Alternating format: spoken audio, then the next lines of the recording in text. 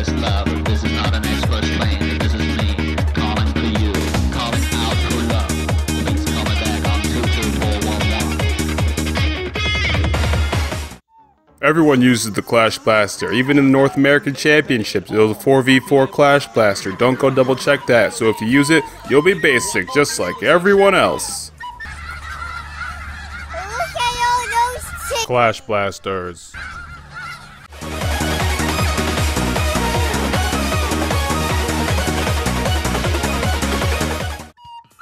The Clash Blaster has amazing range. Oh, it has really short range? Well, the Clash Blaster does tons of damage. Oh, it only does a little bit of damage per each hit. Well, it's really good at painting the floor. Oh, it's not very good at painting the floor because it's short range.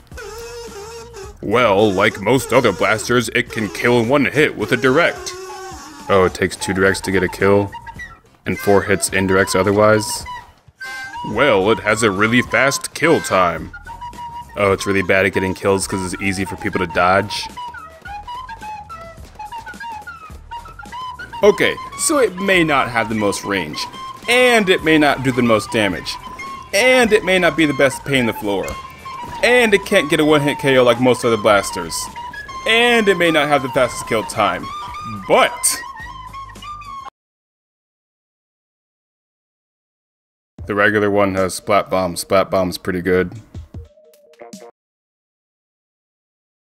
Express love, and I cry for you tonight, and I'm dying with you given.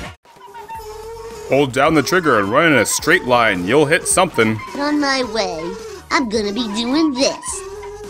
If you get hit, it's your own fault.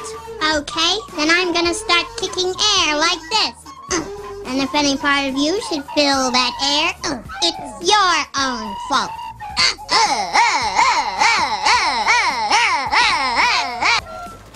You can use the regular Clash Blaster for, I don't know, Stingray, I guess.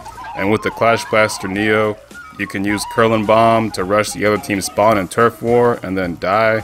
And you can use Tenno Missiles to do nothing, making it the ultimate casual weapon.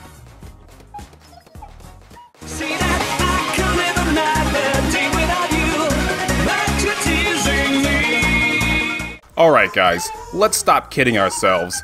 Everyone knows the best ability in this game is Bomb Defense Up Deluxe, and that's because it's 2 abilities in 1. So, use that. Now here is a gameplay.